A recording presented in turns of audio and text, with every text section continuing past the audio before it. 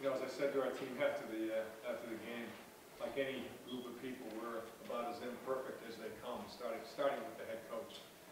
But boy, I love coaching this team because it's as tough, courageous, and resilient a team as I've ever been around. We're certainly not flawless. We play extraordinarily hard, and if you do that, you get a chance to win every week. That's a really good team to beat. You know, we just made one more play than they did, and just happy to get a win.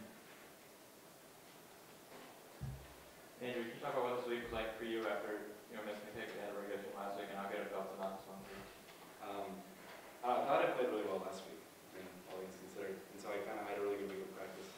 So I approached today knowing that it was probably going to be another close game, just from their previous games this season. And so when it came down to the end again, it was kind of unfortunate that I missed the 36-yard on the red edge, but we got the ball right back. And I know at least in my mind, there's no doubt I was going to miss that. So once I lined up over the ball, it felt good. It's tough from the left half for you, right? It has been a little bit, but the coaches haven't let me hit a kick from the right edge in practice in about 2 weeks, so it's felt pretty comfortable. That's it. Coach, can you talk about the decision to run left there, go stand? Were you considering a kneel down? What was kind of going through your head on that play before the kick? Well, in the perfect scenario, you try to get in the middle, but it's really difficult to do that depending on where the hole opens up or where it bounces to. And we, like Flesh said, he's done such an amazing job of everything we've asked him. It's a position that nobody wants to play. There's so much pressure. It's thankless, and he's a kid that was a walk-on, and so your expectations aren't particularly high, to be honest. And he is obviously, he's a Division I kicker. He's a great kid. He's a tough guy, just like the rest of them, and he's just done an amazing job the last 2 weeks. Josh and Nnamdi, talk a little bit about how you guys think he did containing Dale Williams tonight. Dale Williams, he's a great player. He's only a sophomore. He's only going to go off from here, and tremendous talent. All week in practice, and we were stressing, really containing him. Like we know it's going to be tough to get some good shots on him, and he's going to make some plays, out of the pocket. So we just start to corralling him, playing our base defenses. Just being sound, in our coverage, he's from my level and the second level. And when he does break into the open field, just team defense. That's the theme of the week. 11 guys get to the football, and he's a great player. He made some plays tonight, but I think we did a solid job of limiting his effectiveness. What was your reaction when they pulled him from Park? Do you have any reason to expect that? No, I wasn't expecting it. I'm not sure the reason. Park, he's a great quarterback as well. Maybe they just wanted a change of pace. And they had to switch up their play calling there at the end. Ricky, you talk about that pass. What did you think when you got that call? You feel like you threw a little bit there, walking through that play? Yeah, so I was really excited when Coach Murph called the play. We've been practicing it all week, and didn't really think Berg wasn't really open at the time when I was getting ready to throw the ball, but I honestly thought I overthrew him. Had to put it in to where the defense couldn't get it, and funny thing about that was Coach Murph might not like me telling you this, but Berg came up to me before the game and he goes, if they call the reverse pass, you gotta throw it. I don't care if it's double coverage, triple coverage, whatever it is. If they call that play, you gotta throw it. And so kind of go with that mentality. You just had to put it in a place where the defense couldn't make it, and Berg just made a fantastic catch on it. Rick, did you play any quarterback in high school or anything, or is the reason one that? Put a little bit of quarterback back in Texas. Ricky was an outstanding all-purpose quarterback in Texas. Really outstanding. And we recruited him as a quarterback, figuring that if he could get on the field someplace else faster, he would. But he was a tremendous high school quarterback. Were you trying to audition to get the job back? I'm very happy to watch you. Was that the first reverse pass you've thrown here? I'm trying to recall that. There was one last year. Okay. Coach, did you see something? Were they fighting and stuff, or? You talking about the reverse pass? Yeah. No, it's one we throw every year. We dropped one in the Princeton game last year. Ricky threw a good ball and we dropped one, and it's just great to see a little bit of redemption. Tim, you talked last week, they made one more play than we did. Today, we made one more play than they did. You did it with Andrew stepping in for Montana, the new center. Cam Yeah. Wright didn't play. You know, we're a little bit on offense like the team with misfit toys. You know, we lost our starting tailback in preseason. We lost starting left tackle, and we lost our starting right tackle, and we lost our starting center, and we lost our starting wideout. That's what this is. Again, this is an unbelievable group of kids, and you know the thrill ride isn't over. You know, these guys, I think I aged about 10 years tonight, but this team will fight. They're extremely coachable, and just a very courageous bunch of kids. Very enjoyable group of guys to be around. Was the swing pass designed to be forward, the one that ended up being? It should be a forward pass, and it was, it was a very close call, obviously, and very critical mistake for us to make offensively. We played very poorly offensively at times, and yet kids hung in there, and when they really had to, we really made some big plays on offense. And what were you thinking at halftime, with all the penalties in the first half, and yet you still have a lead? Yeah, I just told the guys, I said, hey, you guys are all good football players. A lot of you guys are playing for the first time. You're going to do center, you get a couple sophomores to tackle. And just, our whole thing is believe in yourself. Just believe in yourself. It's more important than all the other stuff. Just exhale, let it go, get on the next one. And I thought the offensive line really took control in the second half. Did a great job. Andrew, could you, first of all, can you talk a little bit about the hold and how everything transpired on your winning kick? And also, when's the last time you had a winning kick in a game? Was it in high school or? Well, the last time I made a winning kick for the game here was in high school.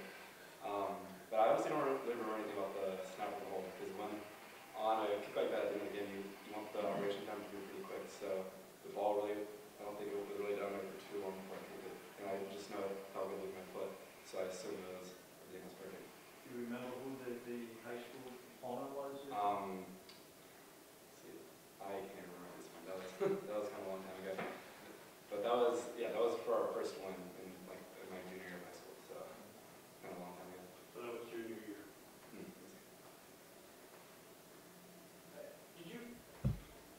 What did you think the chances were of you getting into a game and kicking this year, at the start of the year?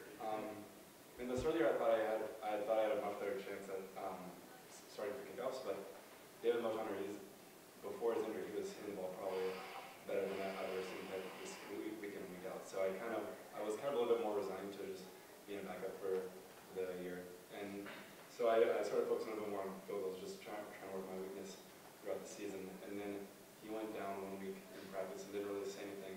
And I didn't know if I was going to be starting that week or not. And then I guess nothing's really changed since then because I'm still starting. But yeah, I don't really know what's going to happen going forward either. But it's been a really fun 3 weeks. Do guys treat you different because you're a kicker, or you have to earn your spurs, so to speak? Or? I think a little bit, just because we don't get to have everybody here in practice. But at the end of the day, if I do my job, I think everybody supports me. So it's a pretty good position to be in. For any of the players, it's one game at a time. I've heard you guys say it a million times.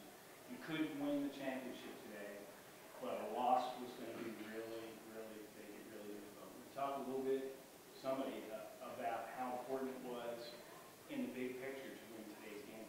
Well, Yeah, like we say, it's one game at a time, but we knew that this was a must-win game. So especially the seniors here, we said, we're not going to lose at home.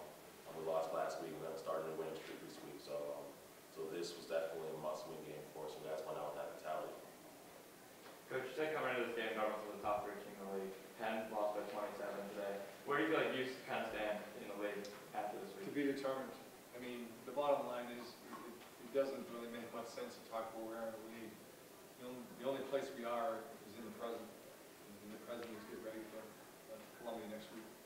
Do you feel confident you compete for the league title, given all the injuries and everything? all I feel confident about is that we're going to line up, we're going to go out and play really hard and play really well next week. How long do you expect the break to be out? Possibly the season.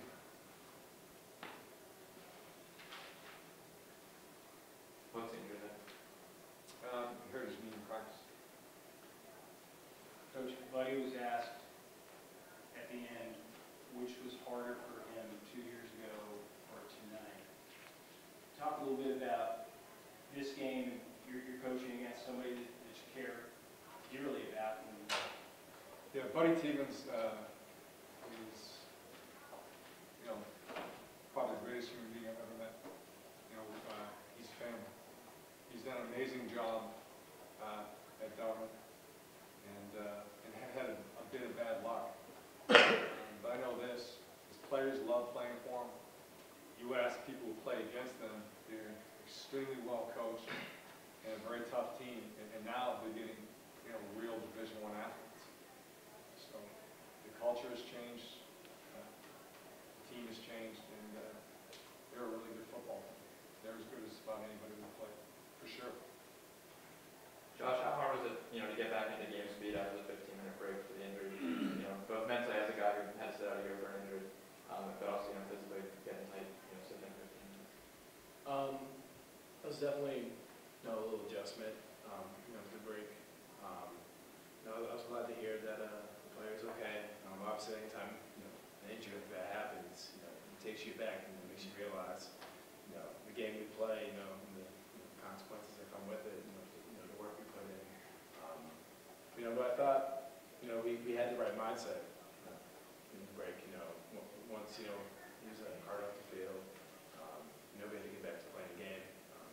Dartmouth did a great job, you know, responding, you know, did a little better job than us. here's the big punt. If you get it, you have tremendous momentum and It's real simple. You know, I made the call. It's bad when you don't convert, it's a bad call. End of story. Bad call. Or defense in tough position. Coach, talk a little bit about Paul Stanton, 2 huge games for you guys in a row. What's he meant? You know, Paul's one of those guys that you know, you have to watch a real lot of film to appreciate. And everyone knows he's fast and athletic, but he's a tough physical kid. He's tireless. He's an outstanding. There's a lot of outstanding running backs in the league right now, but he's certainly out there. Was the game plan come in for him to run as much as he did? Yes. Why, what did you see in film? Well, no, it's not so much in film. It's just that we really need to be a physical team. We need to be a balanced team to beat the best teams in our league. It's as simple as that. You can't come out there and chuck the ball 50 times and really establish an identity.